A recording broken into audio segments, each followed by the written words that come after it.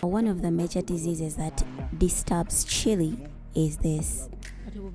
This kind of disease will shed off all the leaves from the chili plant, and when that happens, the plant will dry up. It will no longer produce fruits. When that disease comes, it is really dangerous. It can cause you a big loss. The only way to prevent this is to uproot the affected plant and throw it away or burn it.